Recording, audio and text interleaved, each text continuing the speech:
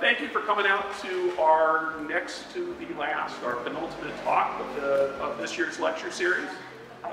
Really appreciate your coming on a nice warm Sunday. It's my privilege to introduce Ted Hall. He's going to talk about the attractive cattle that grace the fence down here and wander about. And please join me in welcoming Ted to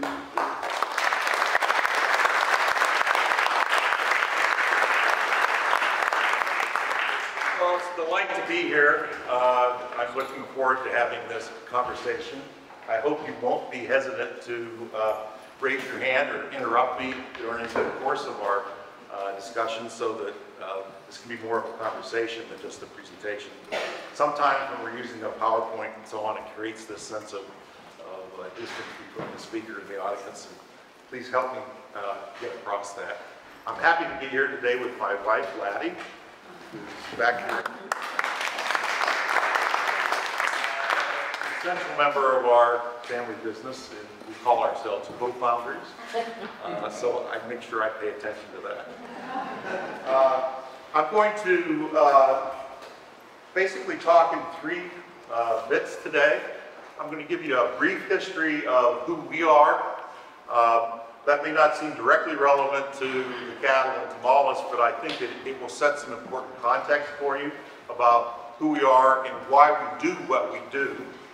I'll have a lot of fun helping you understand why these funny Highland cattle are here and the key attributes of that kind of cattle. And then we'll talk briefly about why in Tomales, after all. So, a bit of family history.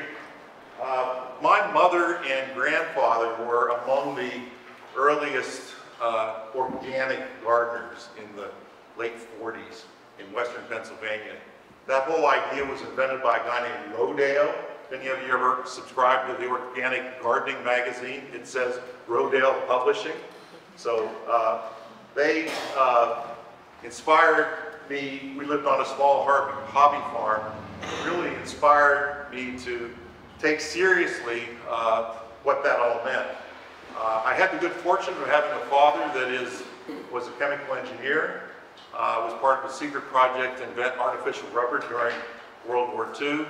To get kind of the tone of this right, he had a security clearance, and he would tease my mother endlessly while I sat at the kitchen table that she was going to cause him to lose his security clearance because all organic farmers were communists. Still are, right? Still are. Thank you, Al Gore. But it framed our perspective, and as I am happy to weave through the stories as we go forward, is that we view organic as not a belief system. Has nothing to do with red states and blue states. Besides my joke, it has nothing to do with Al Gore. We actually believe and demonstrate in what we do that it results in higher quality at lower cost.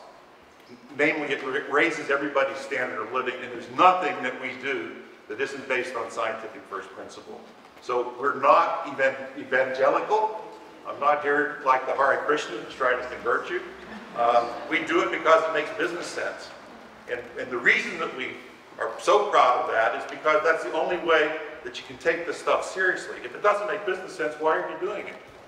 Right? So, as it happens, what we do here in Tomales is part of that larger picture. I had the good fortune to start making wine 52 years ago. I was a graduate student at Stanford and happened to meet an early pioneer at Ridge Vineyards in the Santa Clara Mountains. Some of you may know that the very famous Montebello Cabernet comes from that area. They were a relatively new winery at the time. And because I got into this conversation about having this farming background, and I was very interested in organic practices, he said to me, "Ted, why don't you make wine?" And I said, "I can't make wine." He said, "I'll help you." And so here we are 52 years later, primarily focused on the wine business. So in the late 80s, I the first 17 vintages were basically large-scale amateur. They really weren't commercial quantity, and there was a lot of wine. But in the late 80s, we decided that we wanted to pursue this more seriously, and we went to the Napa Valley, where we found some great locations. And the vision from the beginning was to make an elegant, balanced wine that was genuinely a complement to food using entirely sustainable and organic farming methods. In 1989, people thought I was crazy, right? It was without precedent, and in fact, we were among 3 other wineries. We were the first organically certified vineyards in Napa County. So we were really out there on the bleeding edge. But to farm organically, especially in the center of the country, it's virtually impossible to do that well if you are a monocrop, a monoculture, because the farming effectively really requires multiple crops working together, taking advantage of the byproduct of one to the other to enhance the total performance of the system. So what we discovered on a property that we acquired that had first been claimed by a Civil War veteran named E.J. Church in 1872. And he planted grapes. This is very early for anywhere in California. The longest standing winery in Napa Valley was 1866. So this is right after the Civil War. You could make a claim of excess government property by filing what's called a patent grant, and you could get 640 acres. All you have to do is to agree to take care of it. And so that's what this guy, E.J. Church, did. He planted grapes in the 1870s, and he and his family farmed there until the early 20s when Prohibition came along and it lost its economic viability. So the property was overgrown with second growth forest, and when we bought the property, knowing that there were these historic vineyard sites, what we didn't know, hidden in the trees, were olives.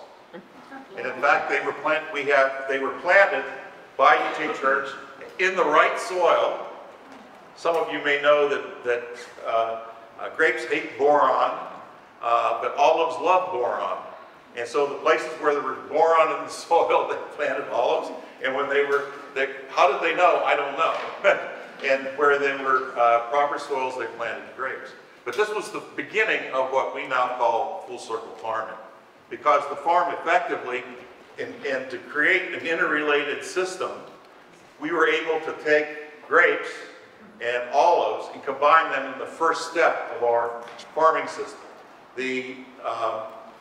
Most people don't realize that olives and grapes have been grown for millennia around the Mediterranean.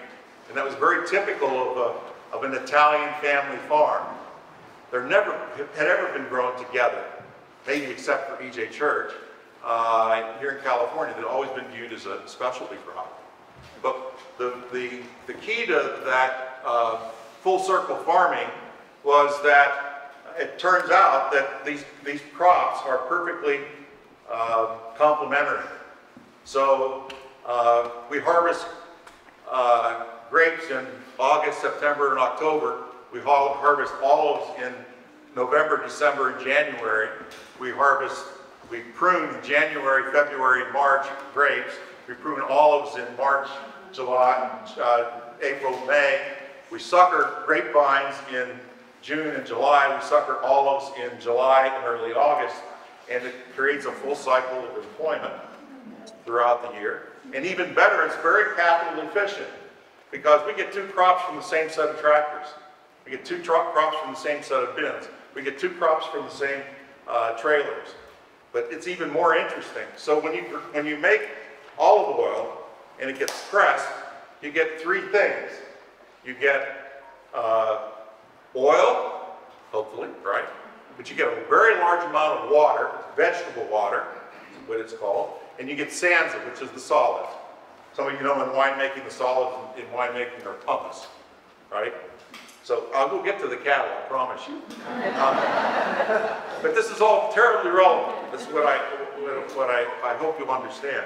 Is that, so that vegetable water is extremely high in nitrogen. It's the highest concentration of naturally occurring nitrogen in any agricultural crop. If you're a farmer, you know what you need, man. You need nitrogen. So here it is. And so we took the waste stream for making olive oil. We built a facility that was both winery and olive oil, so it was the first combined winery in the history of the United States. And built that so that we could take advantage of this high nitrogen byproduct. So we took all of our winery waste, all of our small caliber prunings, and took that Sansa and the vegetable water, and what do? You create a very large scale composting system. And that very large scale composting system helps to create this full circle farming that results in higher quality at lower cost. Why? Everybody else in the Napa Valley pays to have their winery waste removed. They burn their small caliber prunings. Then they pay for fertilizer to bring it back. We skip those steps because 500 tons of compost goes back to the vineyards, back to the orchards, and restarts the cycle. Right? You start to see this. Right? So where did the nitrogen come from that were in the olive trees? I'm almost to the cow. Where did the nitrogen come from the cattle, in the olive trees? It had to have come from the ground, right? And how does all nitrogen get into the ground? It comes from legumes. There's rhizomes that take they're complementary guys on the roots of the legumes that help extract nitrogen and put it into the soil. Right? So we have to grow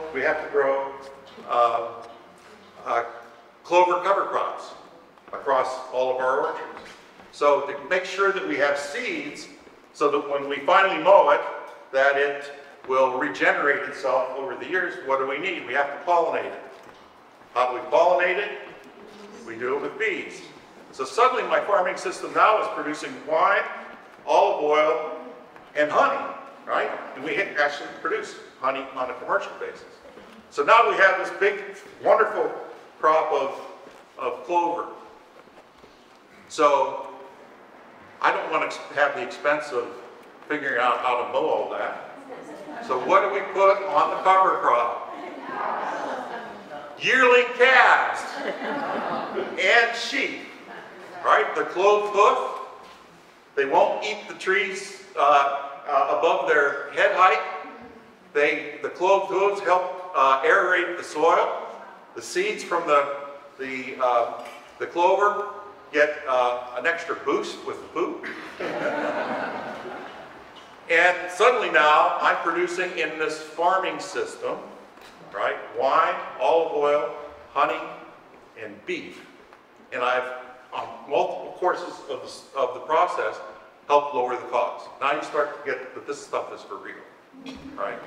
So what happened on our home ranch is that we developed this full circle farming idea really to, some people would say, an extreme.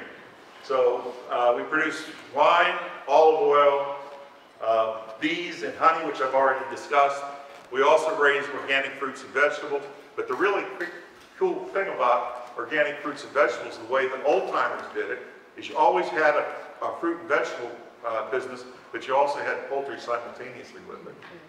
If you're a truck farmer producing stuff for the farmer's market or sending it to grocery store, you lose about 30% of your crop to spoilage, or it goes unsold, or it's blemished, right? So that's a lot to lose from your crop. Well, if you're doing it side by side with poultry, guess what?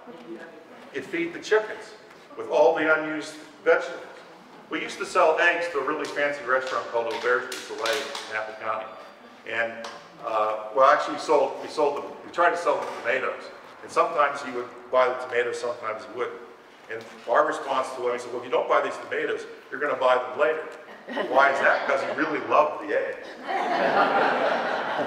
You know, and he put it on fancy dishes, right? But the eggs were almost neon in their color. Why? Because it's the red, green, blue, black vegetables that they were getting. So now I'm producing ultra high quality eggs at higher cost, higher sales revenue, right? At lower cost because I don't have to feed them very much to supplement their feed from the farming. And I now have, don't lose 30% of my crop of vegetables. You get it? Right? So what we're doing here, right, is basically just an extension of that, right? And it's part of the bigger vision. The most important thing, though, was that when I started out, I was considered a total idiot. They couldn't believe that you could grow stuff organically in the mountains of the Napa Valley. That you couldn't possibly be building a farming system that resulted in higher quality and lower cost, because everybody knows that it costs more to farm organically. And, you know, it's only taken 30 years for me to go from idiot to celebrity. But you know what? A lot of folks weren't too sure about what we were doing here when we first came to Tomales. So a little bit more about that in a minute. So how did we get into the beef? Well, it was an extension of what I've already described to you. We acquired some adjacent parcels that were luckily made available to us by some friendly neighbors, and the parcels really weren't in very good condition. There was plenty of invasive grasses, there were problems with erosion, and lots and lots of weeds, as I've already said. There were high mountain grasslands and very difficult for most conventional farmers to figure out how they would take advantage of it. So we were looking for a way to responsibly maintain those lands, to extend the scope of this full circle farming concept that I described to you, to make the property commercially viable. Remember, we're always trying to do this actually to make money. You know, you can do good and you can make money. And in fact, it's easier to do good if it makes money. Right? Right? So it's not a tax, right? It's not a burden. It actually allows you to make money. And we also, as you we all know, but especially we know now since 2017, is that we needed to mitigate fire risk. And that was a very important part of it. So again, just having the cattle lowers my insurance rates, right? This stuff isn't crazy, right? You just have to be able to think about it in terms of the whole system. So we got started in 1997. I had a friend visiting us who owned a small cattle station in Australia where they had begun to raise Highland cattle. We received a really strong recommendation that we consider that. So in '98, we acquired 7 Highland cattle. We took our very first trip to the National Western Stock Show in in 1999, which is the largest livestock show in the country. It happens to be where the Highland breed has its annual show and also holds an annual auction. And so I bravely began to buy some animals and bring them back to find the very best possible genetic foundation. And we did that for several years. The biggest move forward for us was in 2002. We purchased 60 head of the very best Highland genetics. So a young woman her family was showing at the National Western Stock Show. She chose to sell her herd while she went to college. I'm very proud to say Laddie and I essentially put her through college. That was more, after that initially arrived, plus the cattle that we'd obviously bred, we realized that we were overextending the property that we had in the Napa Valley. So what did we do? We went to the Napa Valley of Grass. That's literally what they call it. It's Ferndale. It's in Humboldt County. It has the richest grasses. There's scientific studies that say that this is the richest grass in the country, and that's where all the milk was converted to butter, and then went down by earlier by sailboat, but steamship from Humboldt Bay to San Francisco. And so that was the early source of butter to that location. In 2005, we acquired the property here in Tomales, and I'll talk a little bit more about that. And in 2006, we brought our mother cow herd here to Tomales. So we've been here, well, we've owned the property for 18 years. We've been here for 17 years, which means we're terribly newbies. Right? Unless I've been here 75, then you might start to consider it, right? Yeah, so why Highland cows? Well, they're very, very interesting. And I could delve into this in much greater detail than I will. But they are among the oldest cattle breeds. They were first domesticated in the northern parts of the British Isles in the 6th century.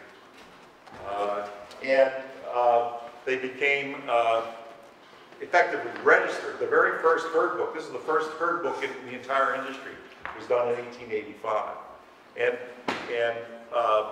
I'm sure many of you guys are farmers, and you know, we commonly use the word British breeds.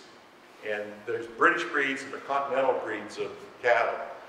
The British breeds evolved to be beef and milk because they had all of these native grasslands, large grasslands, and lots of water, lots and lots of rain.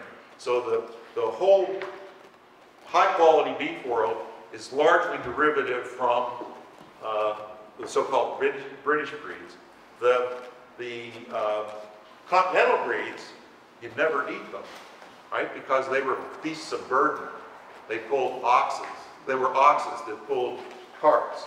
And so they were all bred not to produce beef and milk. They were bred to have big muscles and live a long time and not need to eat a lot of food. And so they're really, really different. Now, since about 1970, some part of the cattle industry just sort of screwed that up by introducing continental breeds with the beef breeds. But the highest quality beef across the board occurs from these British breeds. Well, what's interesting is that the Highlands are the antecedent. They're the first genetics. And you can trace the genetics of Angus, Shorthorn, and Hereford all directly back to the Highland cows. And actually they were brought here in 1855, and they interbred with some Spanish cattle that had been brought here many years before. They came here first time in the 16th century. But that's what brought the Texas Longhorn. So if you look at this picture of the animal behind me, and if you put it side by side with a Texas Longhorn, you go, oh, I get this. So these are really, really foundational animals. The huge advantage of them is they've never been bred for a feedlot, right? So that if you're breeding for a feedlot, you're worried about rapid rate of gain, and you want lots of intramuscular fat. And to have lots of intramuscular fat, you have to have lots of fat tissue, connective tissue.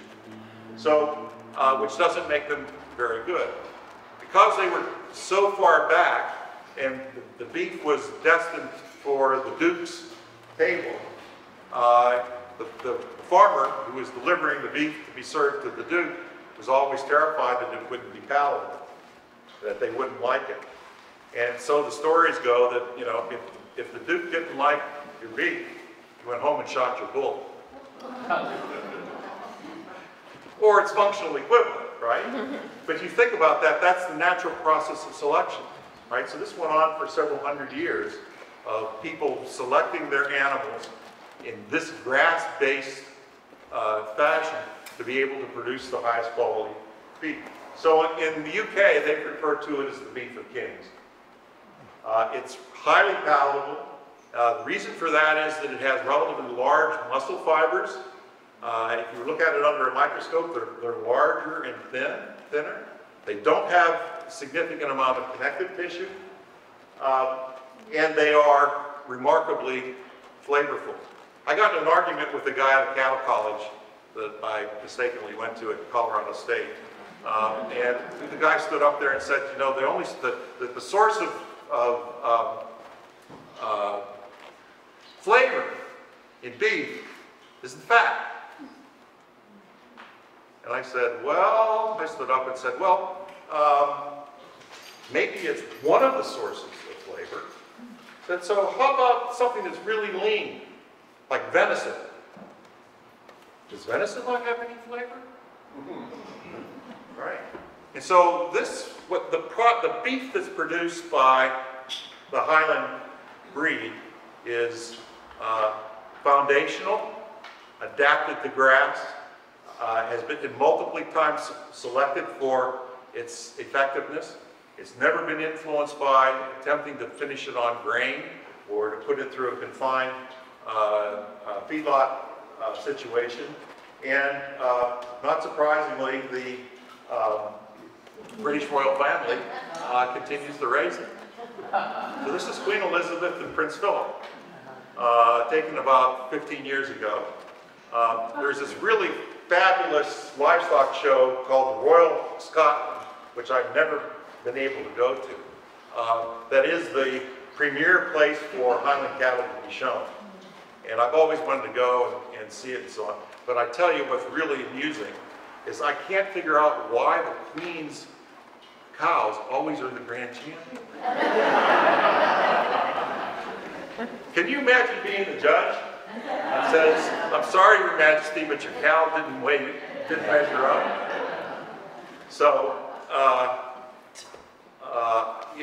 I'm sure you guys travel and have had the chance to travel to Great Britain, but keep your eye out. You'll see, if you start looking closely, the restaurants that specialize in beef, it's all Scottish, Highland.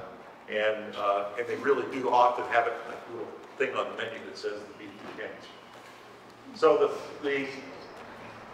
the further advantage of the cattle, because they've been basically bred this way, is they're extremely well suited for grass-fed production. They're moderately framed. Remember, an animal has to walk a mile or two a day to keep itself fed. Right? So if it's big and overly muscular, it can't get around. It has to have good feet, good shoulders, good hindquarters, and be of a size that it's actually an efficient system for grazing enough to be able to keep the animal healthy. So if you look out at our cattle, and your cattle, you'll see that they are very balanced. They're not at the extreme. They have very strong legs and hips, which is important, as I just said, for grazing, but it's also very important for breeding. It's one of the most important parts for you to look at for a bull. The other really interesting thing about the animals is because they evolved such a long time in Scotland on open ground, and you know when it gets cold, you need fuel. Is they're not very selective about grasses. One of the problems with lots of cattle is they'll eat all the good stuff, and they'll leave all kinds of things behind. And the only way they'll even touch it is they get really hungry, and already you've overgrazed the pasture, and all you've really done is intensified the wheat growth. These guys will eat almost anything. And in fact, there are only 4 cattle breeds left in the world that are considered browsers. And the Highlands are browsers, which means they'll eat woody seedlings and things like that. So they're pretty close to their impact in a constructive way to goats. If carefully managed, we've reduced lots of underbrush, lots of blackberries on our home ranch. If you start looking around here where we're grazing our cattle, there are a few places where the cattle won't go, and that's where the blackberries are. But they're not anyplace else. And it's not because they like the berries, it's because they ate the plant. So that means that over time, you can graze effectively, feed the animals, and guess what? Not have ever-growing populations of weeds, right? Which is another way for you to be farming. As those weed populations grow, guess what? It raises your costs, either because you have less grass, because now you have more weeds, or you have to come up with some system to be able to produce it. So these guys are really wonderfully adapted. They are exceptional mothers. They are easy calving. Bill Jensen, who I mentioned a minute ago, Eileen's sitting right here. I think in the 16 years we've been here, we've ever pulled a calf. And you know, anybody in the cattle business, that's hard to believe, right? We've had a couple of problems, but they are easy calving, and if we're using the right bull, the size of the calf is completely adaptable. They're strong milk producers. They have highly developed natural instincts. I'll tell you a couple of quick stories. When we first had the Highland cattle and we were having calves at the high part of our ranch, I drove up there one morning just after daylight, and one of our cows was calving, and I really started to look at this, and there was a ring of other cows all the way around her, facing not towards her, facing out. Right? Like it was a defensive perimeter. You know why? Because there was a coyote circling. What the coyote wanted to do is go get at least the afterbirth and maybe even be able to take down that cow. They don't do that. My next door neighbor, Dave Garden, who's raised Simmentals for many, many years and was breeding them there, and we were breeding on, we shared a long fence line. He'd lose calves to mountain lions. We never lost a calf to a mountain lion. You know, they come equipped, and they're actually prepared to use it. The other really interesting thing that I discovered the first time, and Laddie and I were out in the pasture just before we came, and you know, just to make sure I'm not crazy, this is actually still going on, is that I walked out, we call the back 40, and came over this little hill, and I saw this huge pile of fur down in a vale, and I thought, man, did the mountain lion or somebody finally get all of our calves? Because there's just this pile of calves. And what I realized was the calves were all there, and there was one cow standing guard over them. And as we approached, she knew that somebody was coming. She honked off with the craziest loud moo that you've ever heard. And it was like the Merrill Lynch commercial. Here came the thundering herd, right? To come take care of the babies. We just saw that this afternoon on this side, right back here. We had one cow watching everybody, and there were 6 new calves right at her feet. So it's remarkable. So again, guess what? Lower death loss, right? One more example of higher quality at lower cost. So, and then the thing that's truly amazing is, this is especially true for any of you ranchers here, is that with complete certainty we'll get at least 10 calves out of our cows. We have cows that are calving very healthy, totally sound udders that are 14 and 15 years old. So, guess what? Higher quality at lower cost, right? We need fewer replacements. We don't have to deal with unexpected death loss. So it's a remarkable set of attributes. What makes it even more fun is that it's healthy. It's healthy beef. I already started to explain a minute ago about the intramuscular fat. So if you look at a prime steak, right, it's filled with all this fat. And it's being carried by all this connective tissue. If you don't have the fat, the beef isn't very palatable. If you do have the fat, it's very high in fatty content and cholesterol. Right? Because we have less intramuscular fat, there's lots of science on this. I was the president of the Highland Cattle Foundation. Maybe I'm starting to show that. Which does research on this breed for the entire industry. And these are well-documented facts. There's less cholesterol in the equivalent portion size, 6 ounce, let's say, portion size of skinless chicken breast and beef. There's less in the beef than there is in the skinless chicken breast.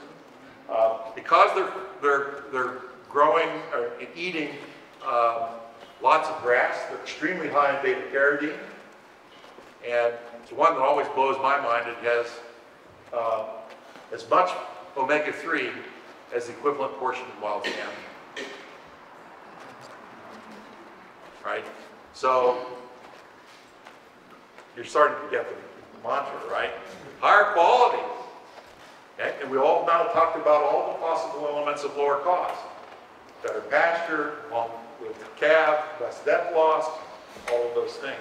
So this is why I gave you the preamble at the beginning. This is all part of the same fundamental approach to farming. So why Tomales? It's a great place. It is a wonderful location. We had the good fortune of being able to acquire in 2005 what was then a very underutilized Serini ranch.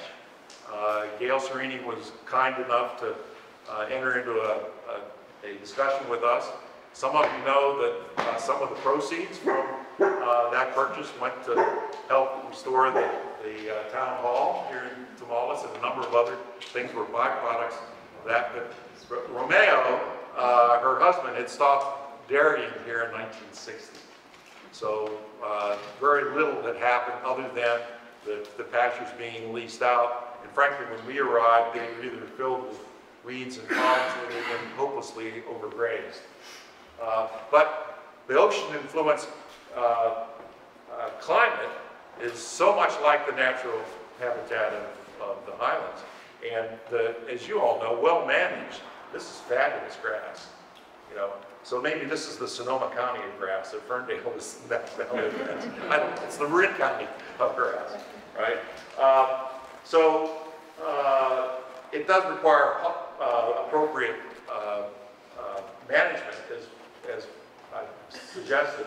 But you know, they're also coming to this community. There's deep local knowledge about cattle and sheep, which we respect very deeply, and felt comfortable coming to a place like this, where when people started to realize that we were serious and we actually had a rationale for what we were trying to do, actually get pitched in on so many dimensions to help us as we went along. And then we had amazing support from the very beginning, which continues to this day. We were able to purchase this ranch, which was a substantial sum of money, with the help of Bob Berners here in the room, who was the executive director of Malt at the time. And over the years, we've had lots of help from NCRS, the Blue Point Conservancy, STRAW. Some of you must know what STRAW is. It's a program, educational program for the elementary and middle schools that allows them to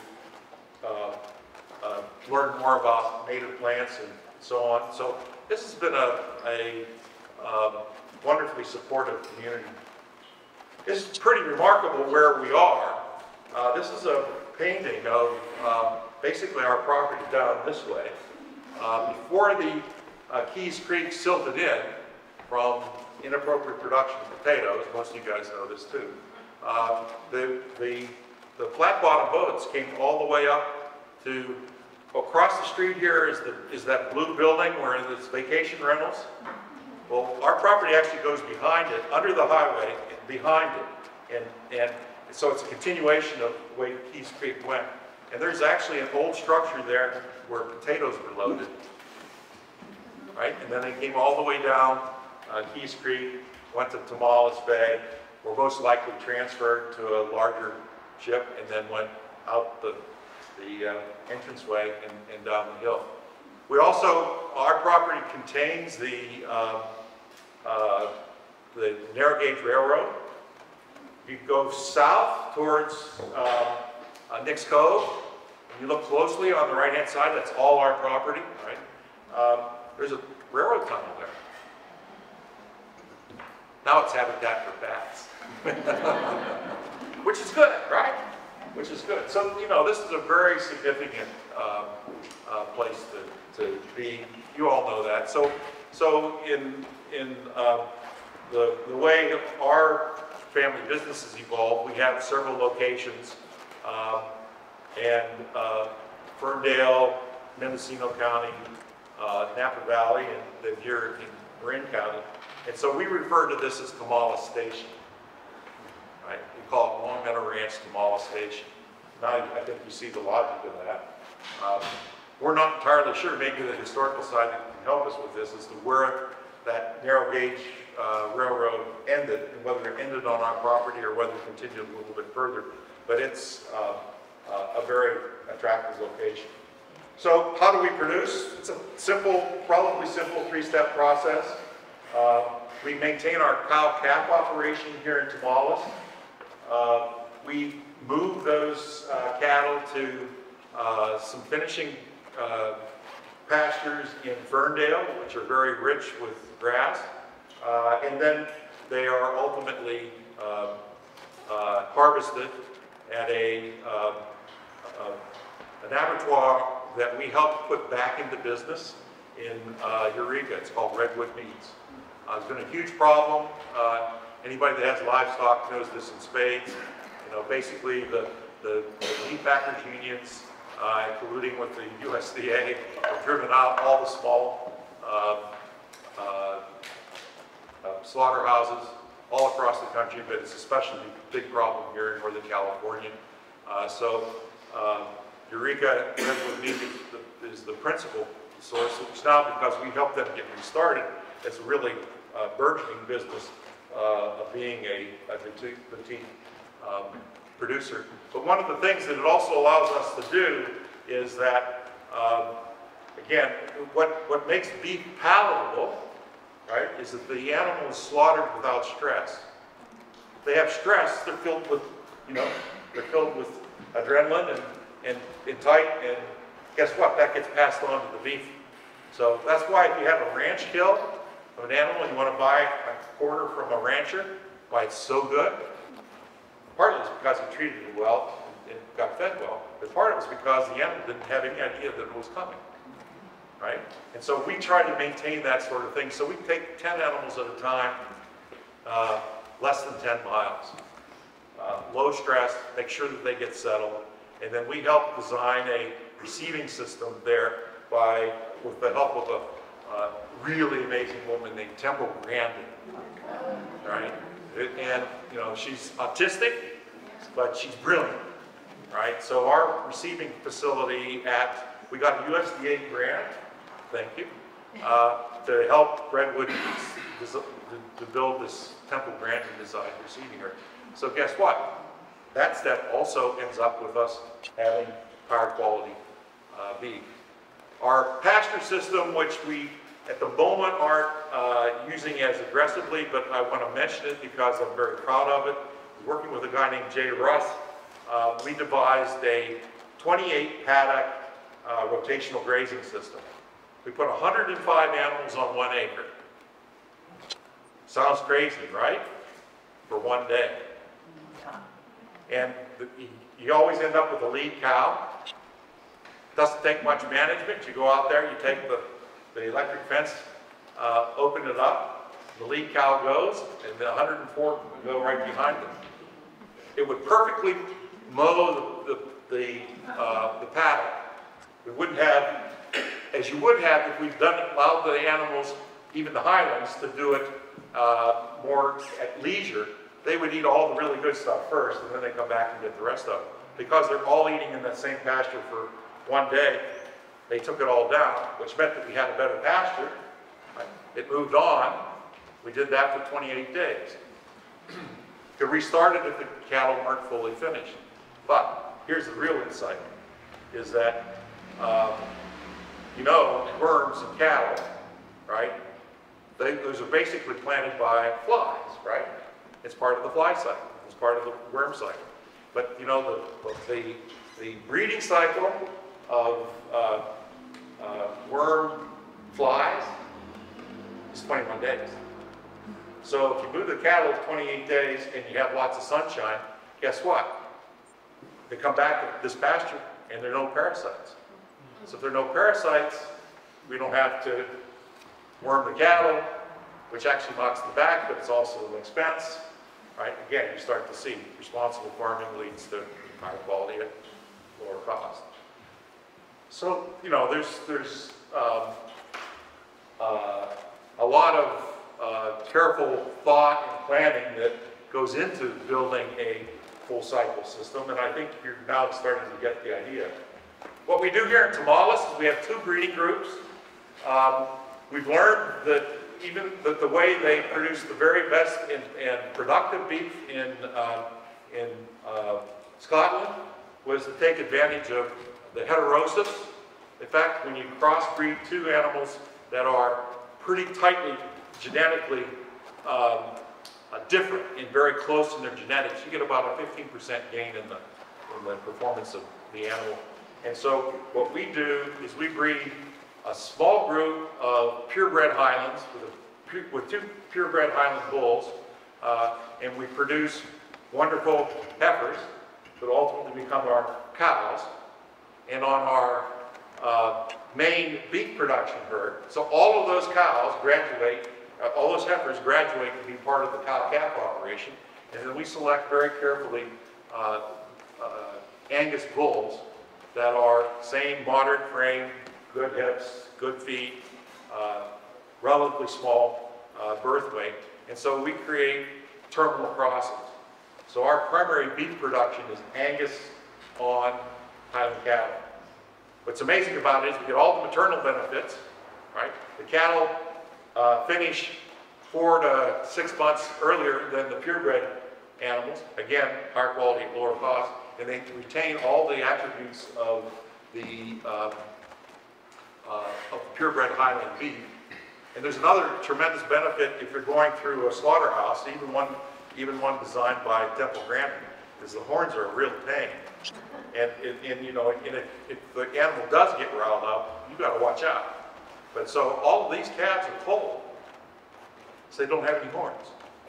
So we end up with high quality beef, growing faster, and not having the issue of having them have horns, and they all end up, male and female, they're all terminal.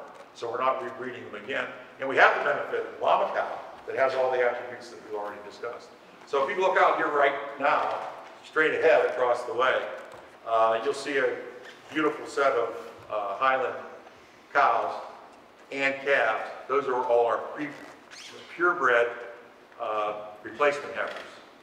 And the males in that group will ultimately become steers, and we will put them into the rest of the program. And the main core of what we do is all the Highland females crossed by the Angus bulls. So this is a picture of what the calves look like. Right? And they have, sometimes they have the black color of wool, sometimes they have that dun color. You see the dun sort of gray, dusty gray in the picture. That's all natural variation. Somebody was asking me earlier about a white cow that she'd seen, right here. The Highlands have 6 different colors. Basically black, red, yellow, brindle, dun, and white. Did I say white at the front? No. So that's the 6 colors. Those are the 6 colors. And they don't have any correlation to the performance of the animal or the performance of the beef. That's just natural variation. So our calves, those genetics will mix with the black color, and we'll get all these sort of interesting colors of calves. But this is what becomes beef. In our home ranch in the Napa Valley, where we still are keeping cattle, we make that our place for specialty animals. So when those heifers across the street are weaned, we take them to our home ranch, and that's where we keep them until they're ready to come back here to join the main cattle herd. Has the benefit of, those are by far our most valuable animals. They're going to produce calves for us for 15 years. It also gives us a way of socializing them. They get a little bit more contact. Laddie takes the dog and walks around with them. But by having them settled and settled with humans, again, what it does is allows us to operate the main herd without a lot of thrashing and gnashing and so on. We need fewer ranch hands to be able to do it. So we also send our bulls there over the winter. We don't really want those guys breeding other than in a particular period. So our bulls are here from the 4th of July till about the 1st of September. And that allows us to have calves born more or less the 15th of April to the 15th of May. We're spring calvers. We believe that that allows the mother cow to be able the best possible feed, to be able to create the best possible milk, to be able to get that calf off to a good start. There are others that are fall calvers. See a lot of Angus cattle being calved now, and that system also makes sense, but it's just not what we're doing because we're so fundamentally based on grass. We have some pretty nifty facilities there that I built more than 20 years ago that are really high quality squeeze and sort of a veterinary area where if we choose to, we can do both AI and IVF, in vitro fertilization, to give us the opportunity to enhance the genetics of our operation. We basically today operate a closed herd, which means that we don't accept any genetics outside of our direct control. When we do, when we add a new bull, it's very carefully thought through because I hope, if you again come over and look here, and you think about the phenotype, the shape of the animal, they all look the same. They all look the same. That's on purpose, right? One of the problems of the beef industry is they're all different sizes. You know, and sometimes you get an 8-inch ribeye, sometimes you get a 16-inch ribeye. That makes the chef crazy, right? It also makes it very hard for you to figure out how to appropriately handle them, or lots of other things. So maintaining that consistent, carefully crafted genetic base really matters. So believe it or not, a herd of Highlands is called a foal. That comes from Scotland. We have the largest fold of Highland cattle west of the Rocky Mountains. So Tomales is the capital of Highland cattle. Aren't those cows on the top part of this picture majestic? I took that photo just 2 weeks ago when we were marking the calves. And they're all standing up there watching us. And you can see some of the calves that we finished were the crossbreds that you can see there in the foreground. I hope by now, it goes without saying, is that we're deeply committed to responsible stewardship. That's what we do here. 90% of the property is covered by all conservation easements. Bob and I were reminiscing about this. We eliminated 28 buildable lots. The area around the high school, you know, where we have all those wonderful pastures over there, that was all subdivided. That was all ready to be a subdivision. And part of the arrangement we had with Walt when we bought the property from the Sreenies was to make all that go away. So where we don't have a conservation easement, it's basically to allow us to have some flexibility for ultimately restoring some of the farming operations. We have very detailed pasture management plans. If you're a rancher and you look closely, you'll understand what we're doing. You know, we're restoring the native grasses down here along the highway, but we've had a lot of help from ourselves, but from the USDA and others. So there's extensive cross-fencing. We have dispersed waterers so that all the cattle don't go all to the same place and beat up the ground over and over again. So they're dispersed into all of these different pastures, which enables us to rotate, but also make sure that the ground doesn't get overgrazed. We've restricted the access to all the riparian ways so that all the streams cattle are not in, and especially during the wet season. But one of the benefits of the Highland cattle is that we can help reduce the overgrowth in the riparian ways. So we need both shade, but we also don't need them to become clogged again. So we have, part of our pasture management plan is that we're able to open up those riparian areas and put our Highland cattle in them for 7 days or 8 days. We take little sections. And because they're browsers, guess what? They help keep the waterway open.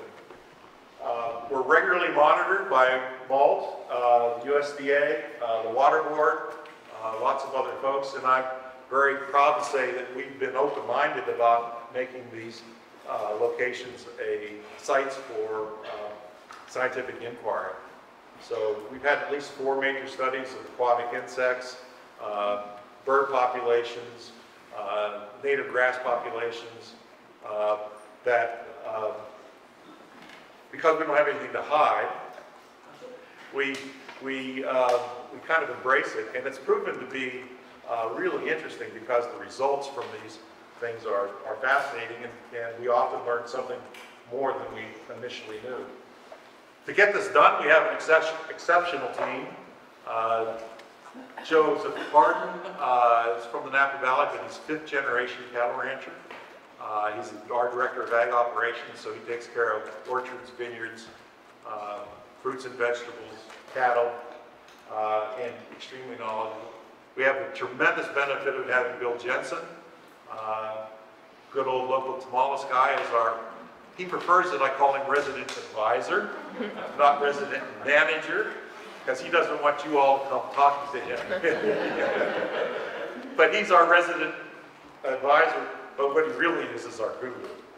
And because he has been here for generations, and really understands this business, he's a cattle rancher and sheep farmer for his entire life, and that's been enormously helpful. A guy named Art Townsend, who's kind of our Ferndale version of Bill, manages our finishing operation there. Nathan Kiefer, I don't want to ever use him as your vet, but he's been with us since the beginning, and he's kind of a part of the family, and he's learned about these animals. You know, if you think about it, me calling up a vet and saying, hey, will you come over here and help us with these longhorn, crazy, paternal cattle? He said, well, you know, I need my arms if I'm going to continue to practice. So Nathan's been great. Chuy Hernandez, known to many people around here, works in various dairies, has been an enormously valuable ranch hand. We have a young woman who's our assistant to make sure that we don't lose any cattle. So she keeps track of the counts, the ear tags, and all of those things. So what does this end up with? Well, it's, as I hope I've convinced you, extraordinary grass-fed beef. It's really amazing stuff. And we serve 100% grass-fed Highland beef in our restaurant in Napa Valley, which is called Farmstead at Lone Meadow Ranch. And over again, we get the comment, best burger I ever tasted. And now you maybe start to grasp that. I mean, it's on great grass, it's great flavor, doesn't have very much fat, and is a really wonderful thing. It is available, but not very far. Laddie goes to, goes to our restaurant, obviously, which is where the majority of the beef, and also lamb that's produced here on the Jensen Ranch. It goes to our restaurant, and Laddie goes to 3 farmers markets a week. Can you believe that? Twice to Napa and once to the St. Helena market, where we have a very loyal following. And we are also in a small group of Bay Area restaurants, which we used to do 15 or 20 years ago. We've now started again. We've gotten a lot of requests, and so you will see a few places where it will say Long Meadow Ranch grass-fed beef. It's also newly available online through a very interesting distributor named Heritage Foods, where they're selling our grass-fed beef, and we have a partner who produces pork with us, and we produce a spectacular bacon. So you can also buy beef and bacon in the same package. Not in the same package, but in the same farm.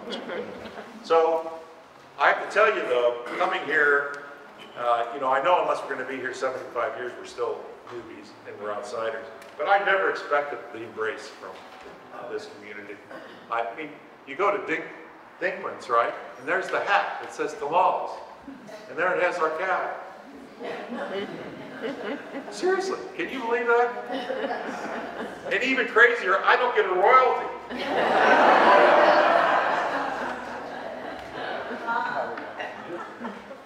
You know, and the fact that the town advertises the Tomales Festival with one of our cattle, I have to tell you guys the truth, is that I'm coming down, before you make the turn, there at the Coast Guard station, and there on that corner was this big poster a year ago with a big Highland Cow on it.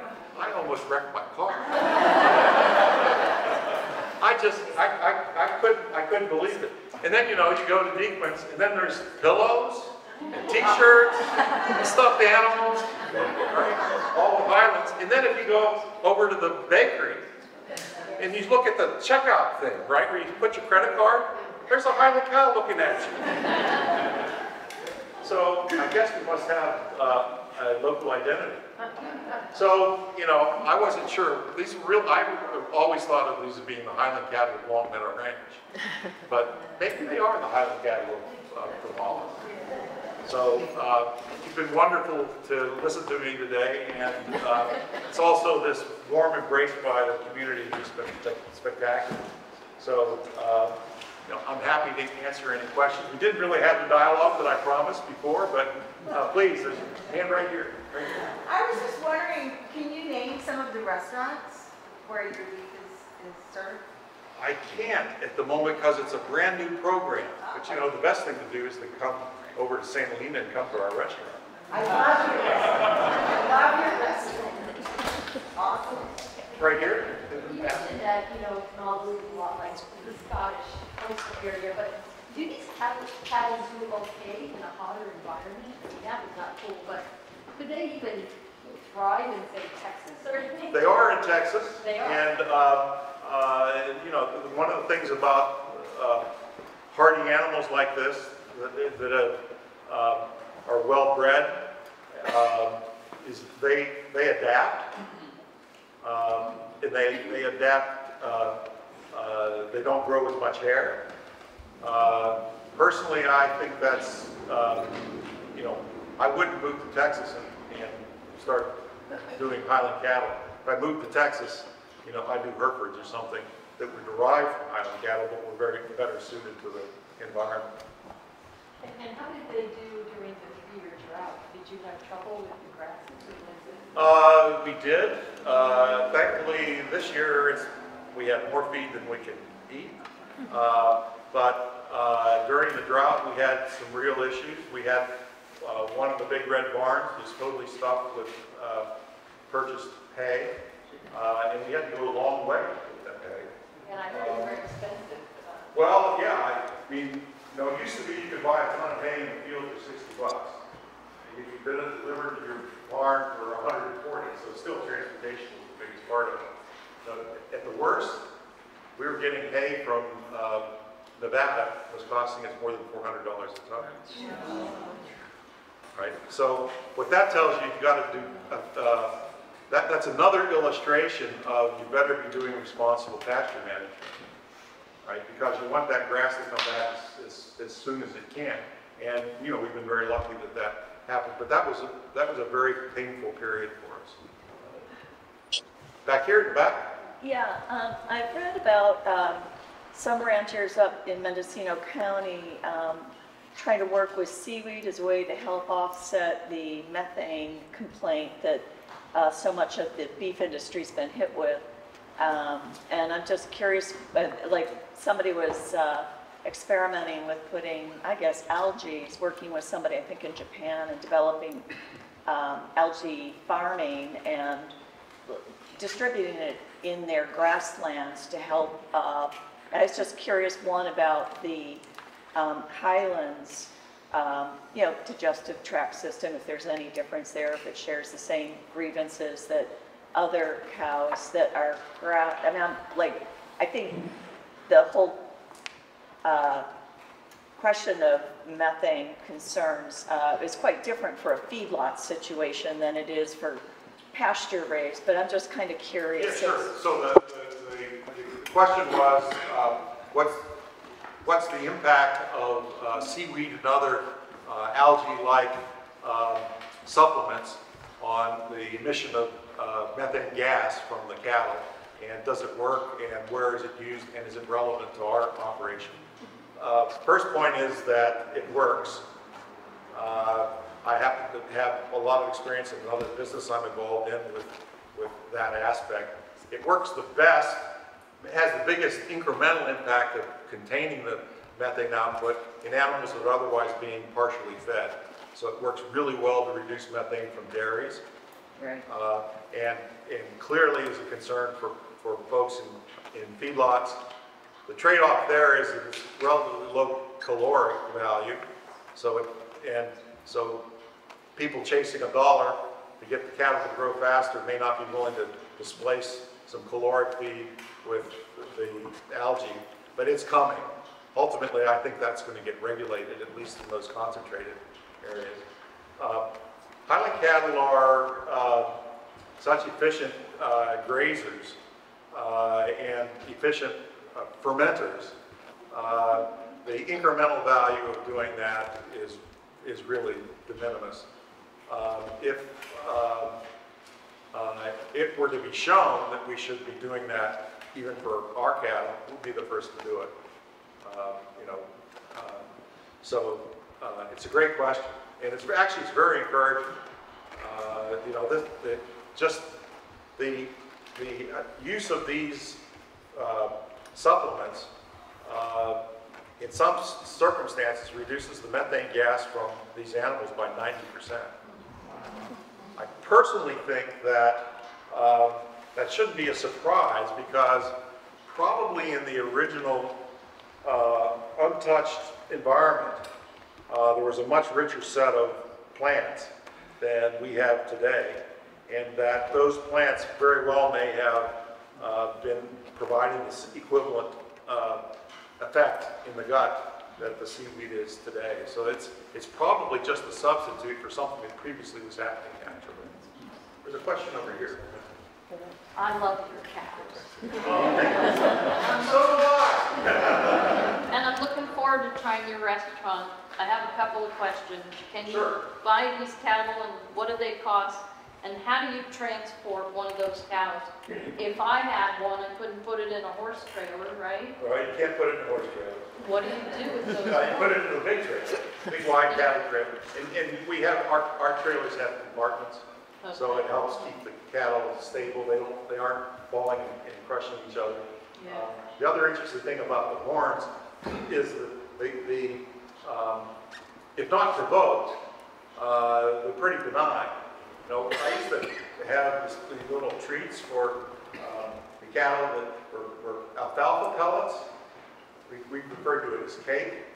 And I could take, it looked like a piece of chalk, a little bit thicker than a piece of chalk. I could walk up to one of my animals and pull out my hand like this with the alfalfa cake, and she would knock that out of my hand with the tip of her teeth, of her horns. It's just amazing. They know what the heck they're doing. Yeah. All right. So if they're part of the same herd, there's no pecking order issues. It's manageable. We have to be careful about it, right? And we never use an electric prod. We never rile them up. Everything's slow motion, quiet movements. We can get these cattle to move just by physical presence, getting on their flank, and they'll move. And the minute you decide that you're going to treat them some other way, you're a mountain lion, right? Or that coyote, and you better watch out. So, it's the skill of the cattle. How much do they cost? Well, it's a trade secret.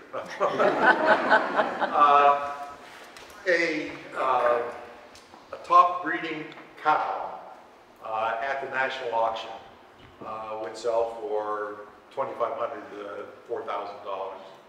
A very high quality replacement heifer will sell almost in that same range because if you think about the economics of it, you're buying 15 years of calves.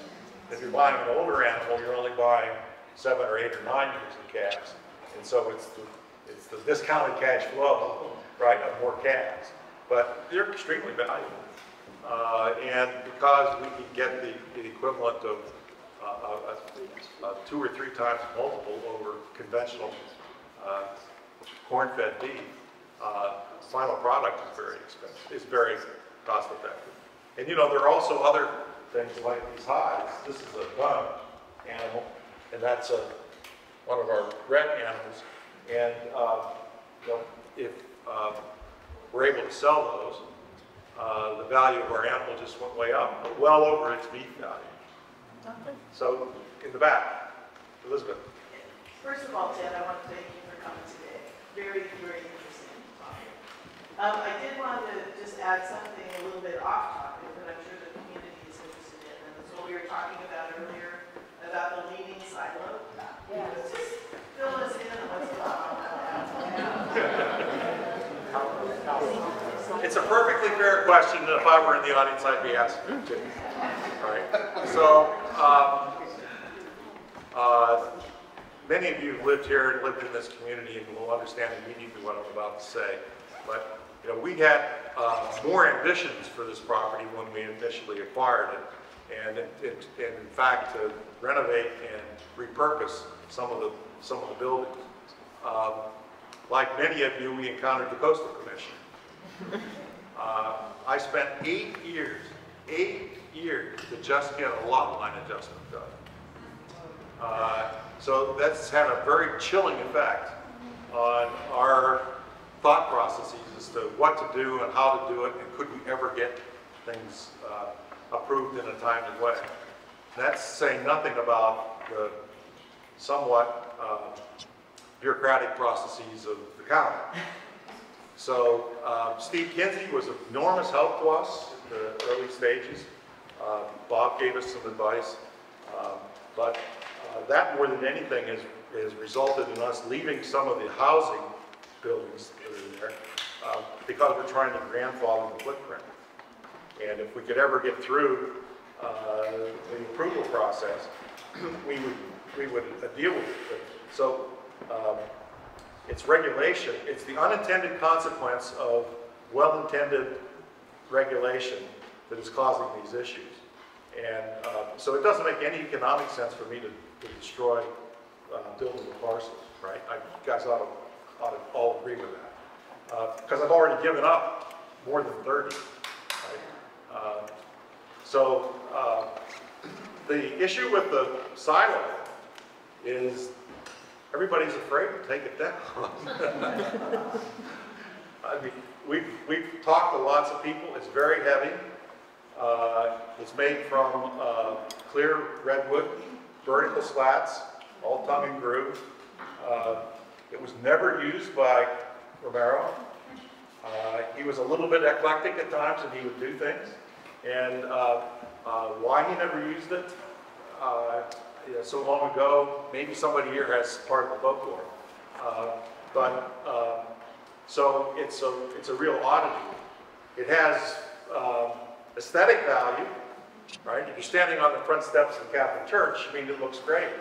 But if any of you are interested in helping us take it down or write it, please call Bill, and then Bill will call me. Can it be preserved the way it is? It's so beautiful. It could preserve it as leaning, even though it's leaning. But I was teasing somebody about it earlier, is that it's so wedged in there at the moment. It's part of the problem of how we get it out of it. Is maybe it is the Leaning Tower of Pisa. It's the leaning silo of Tomales. We could sell tickets, right? T-shirts.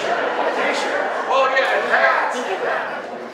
So if you don't use corn to improve your pastures, are you fertilizing or drilling seed to improve pastures? Yes and no. I mean, we're not drilling seed. We're relying, at this stage, relying on the perennial grasses. We've never grown seed, have we? No. And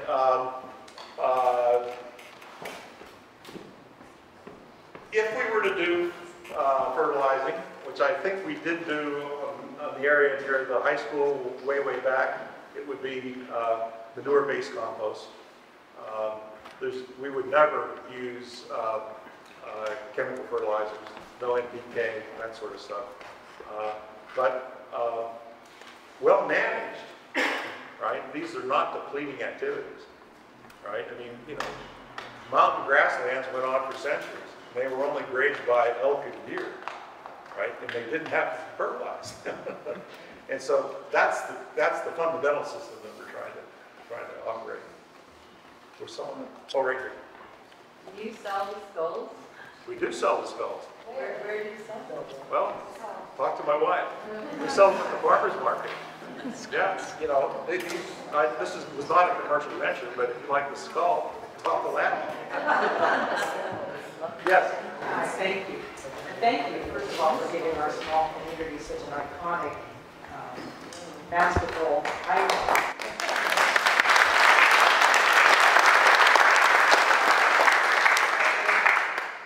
Do they eat thistles, and how are they with fences? Some thistles they will eat, some they won't. But if they're young thistles, and you're intensively farming, you never get a big thistle.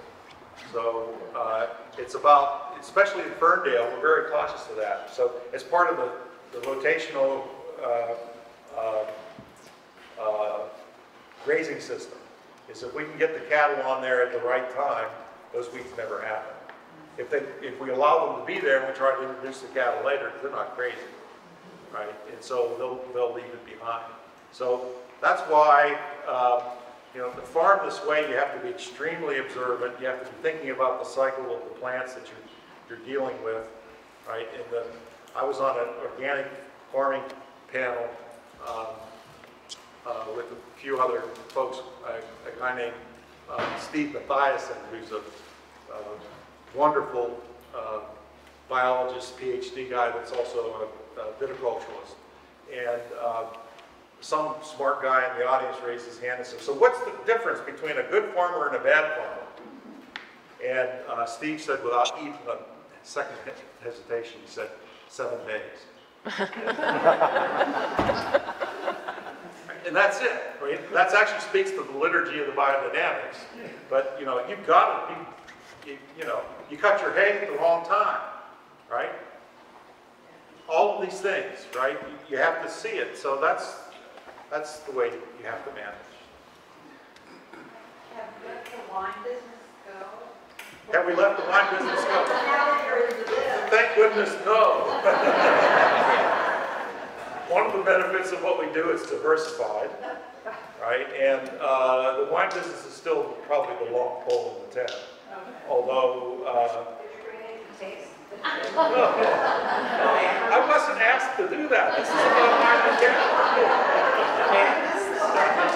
Hamburgers, no, maybe you should sell our hamburger at the festival. Anybody else? All right, all the way in the back. Yeah, I was wondering, could you speak a little bit about the temperament of the breed, whether or not you recommend it for someone who has like 10 acres and wants, you know, 7 head of cattle on it, and also some of the challenges that come with processing. Currently, we're using like a squeeze chute, and I'm sure you can't do that with the longhorns. And then the last thing was whether or not they eat switchgrass. Well, they what? Eat switchgrass. Yes, I think so. Okay.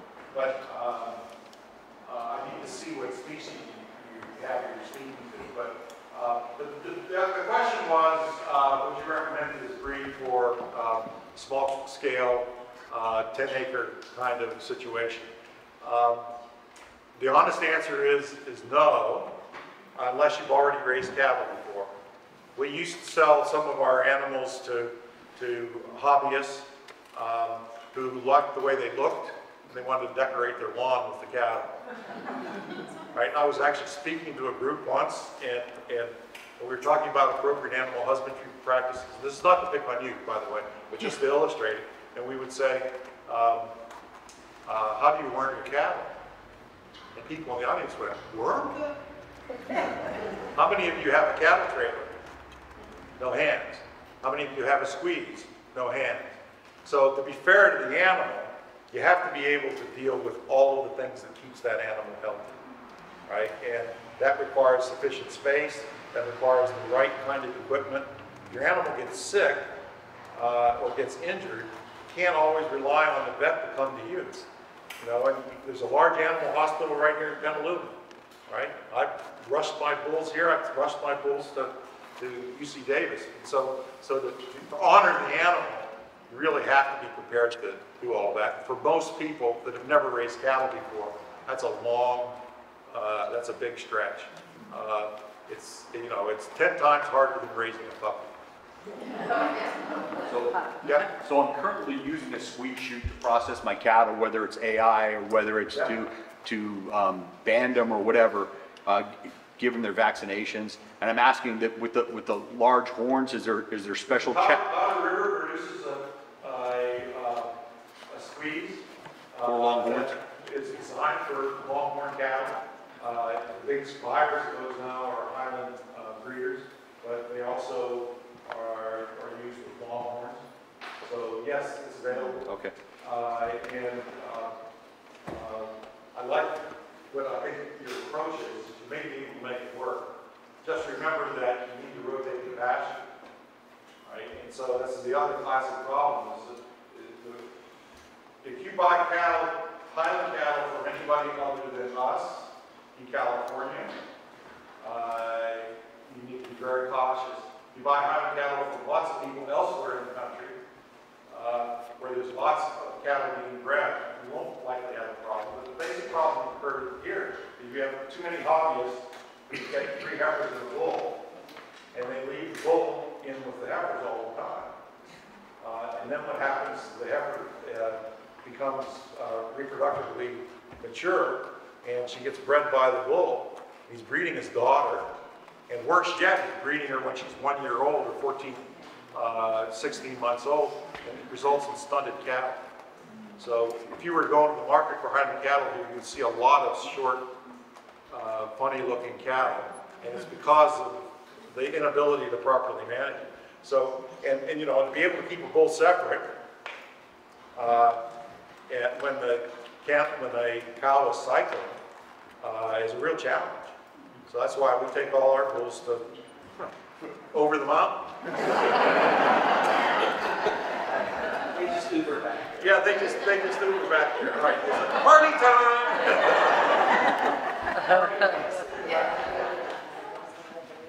Let me preface my questions by saying I'm a city girl, so I don't know anything about cattle.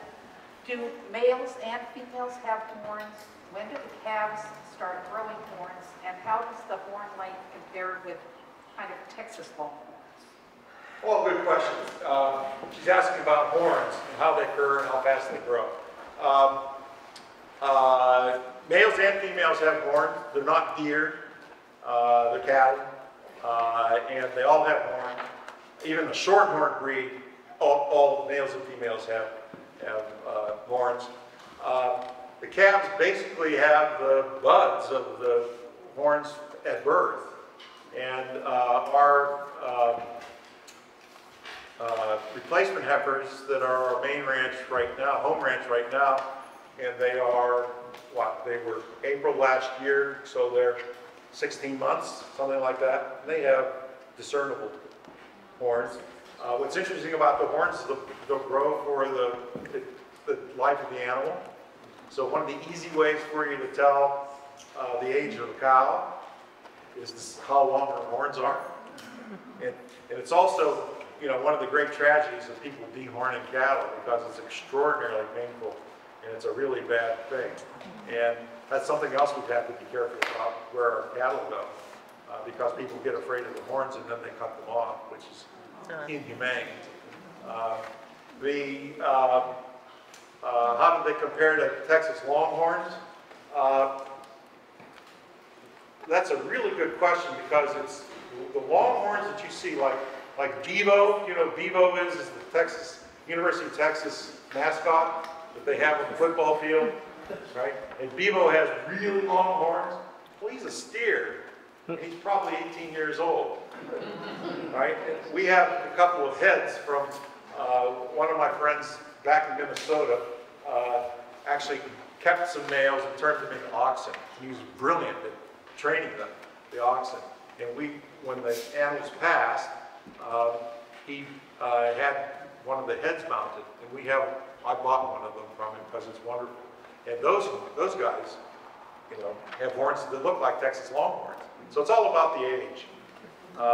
They are longer, some grow more rapidly and are naturally probably a larger span, but the ones you see in the fancy photos, those are all steers that are more than 15 years old.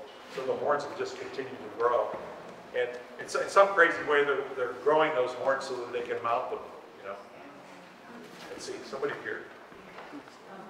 Back to the initial thing, you said that the omega-3 and the... Beta-carotene. Okay, so is that the same thing as in carrots? Yes. The yellow? Yes. In other leafy vegetables. Okay. Yeah. Very good for you. Right here. You spoke a lot about the benefits of your organic farming and like full circle farming. What were some of the problems that you encountered from doing it this way? Question is, what were our problems we encountered from doing full cycle farming? Organic farming. Not totally understanding the biology or the cycle of what we were doing. What I do want, there's an implied question there, which happens with anybody that starts talking about organic farming, which is, what do you do when you get pests? Or what do you do when it doesn't work? Well, the answer is there is always an answer. We've never encountered the inability to solve the problem. Do we have problems? Yes. Have we found organic and appropriate ways to deal with them? Yes. Sometimes it requires us to know more about the biology of the pest or the nature of the grass species. Right? I guess that's the one last comment I would make. At the end of the day, we don't raise beef. We're grass farmers. And that's the connection all the way back. We're saying we're grass farmers. And that's the key. And this is one of the greatest places to grow grass. And that's why you see all these animals here. So we're going to finish. I'm going to jump in because we are sort of up against our time limit for today. I'm sure that Ted would be happy to answer some questions while we pack up the chairs. I would love your help in taking half the chairs down and half the chairs up on the stage. So I hope I didn't take too much of your time. No.